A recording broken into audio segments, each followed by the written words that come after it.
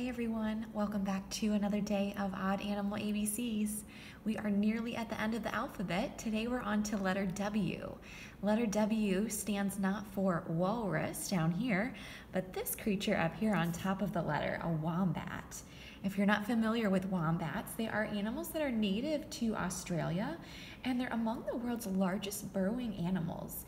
You might have noticed already on the illustration here, they do have a small, compact body with broad shoulders, short little legs, and flattened claws, which allow them to burrow or dig around in their environment. They also have a large, naked nose, thick, coarse hair, and small, rounded ears. So as always, we'll go ahead and get right to it. Grab a piece of paper and a drawing utensil.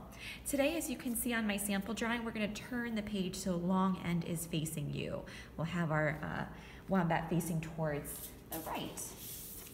So we'll start with the eyes. We'll do 2 dots about halfway up the page over on the right side here. So here's 1, and then take that about maybe inch and a half away from there. Their eyes are pretty small and close together. And then we'll finish that with our curve around the left side, just like the letter C, and then in the reverse direction around the right. I mentioned that they have a rather large nose, so we're going to do a round shape right in the middle here, and it's going to be maybe about the size of a quarter or a little bit larger for the scale we're working with. So it doesn't have to be a perfect circle. And then I'm going to do 2 short lines diagonally to create his nostrils.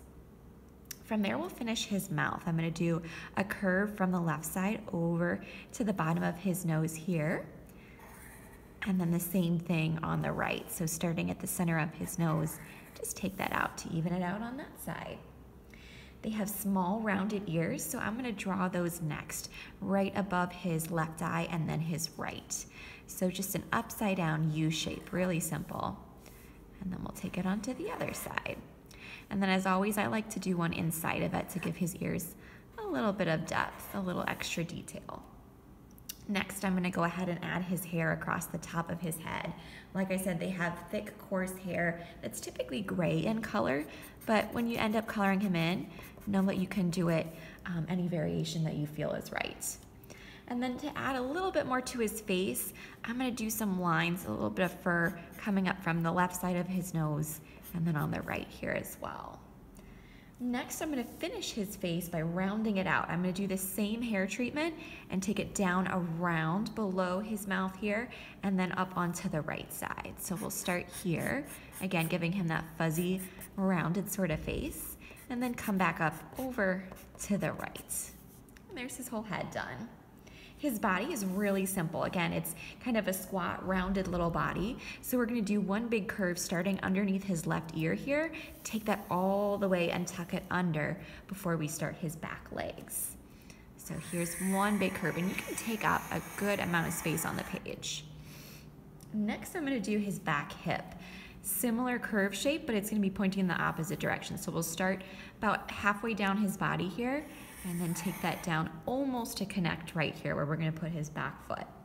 They have short, stubby legs and flattened claws. So I'm going to do a series of 5 little claws here. So it's just going to be a loop. There's 1, 2, 3, 4, and 5. So there's his back leg. And then his front leg, we're going to start with another curve right here underneath his face. And then to that, I'm going to add the same treatment with his claws. So 1, 2, 3, 4, and 5. And then I'm going to take that curve about halfway up here so we can finish his short front leg. Next, I want to finish his body before I put his other front leg behind him here. So I'm simply going to just draw a curve from that foot up to underneath his face here. And then we just see a portion of his other front leg. So I'm going to start taking a line right out, just about in line with that first foot, and I'm going to do the claws here. 1, 2, 3, 4, and 5, and then we'll draw that back to reach his body there. For the rest of him, I'm going to do that short hair along his belly here. We're not going to see his back foot because that's tucked behind him here. And then final details, all you need to do is just add a little bit more fur, right? We've done this before. Maybe it's just some lines along his back. You can add some to his legs and maybe to his entire body. They do have a tail, but it's actually really small and typically tucked underneath their body. Thanks for joining. I'll see you again tomorrow.